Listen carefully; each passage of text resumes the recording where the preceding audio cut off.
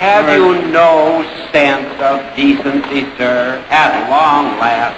Have you left no sense of phrase, "Have you no decency, sir," is more than just a tagline that would go on to be the subject of homage by former ESPN announcers who have fashioned themselves the voice of left-wing politics. Many historians credit the phrase with so much more.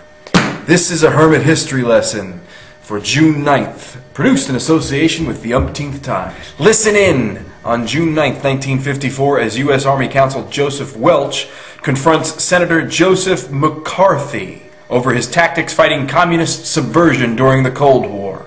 Look, you've done enough. Have you no sense of decency, sir, at long last? Have you left no sense of decency? I will not discuss it further. I will not ask Mr. Cohn any more witnesses. You, Mr. Chairman, may, if you will, call the next witness.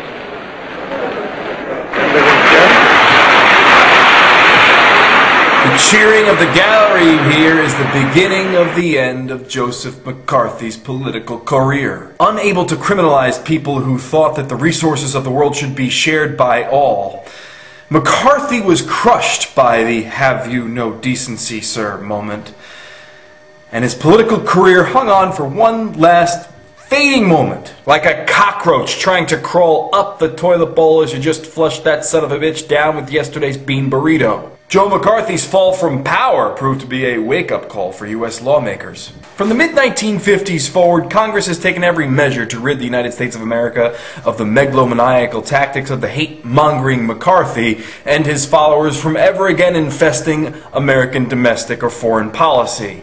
To cite but three quick examples: 1964, when President LBJ attempted to escalate U.S. troop involvement in the Vietnam War in an effort to crush the quote-unquote evil specter of communism, cries of "have you no decency, sir" rose from across the nation, and Congress asserted their constitutional right to approve the deployment of troops. And U.S. involvement in what would have been almost certainly a quagmire was avoided. Historians estimate that some 58,000 U.S. troop deaths were avoided by the United States not engaging in the Vietnam War. 1993, the United States of America awakens to the idea that it is the only country in the industrialized world that does not offer health care to its citizens.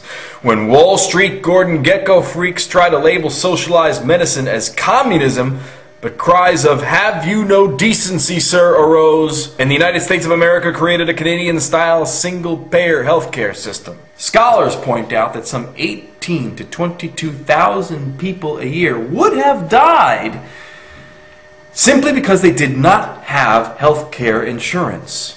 September 11th, 2001, just 5 minutes after the Twin Towers were attacked, Congress attempts to enact the Patriot Act, which would effectively eliminate the word privacy from Webster's next edition. But once more, cries of "have you no decency, sir" arose, rang throughout the land, and the Patriot Act was defeated, and reason triumphed over fear.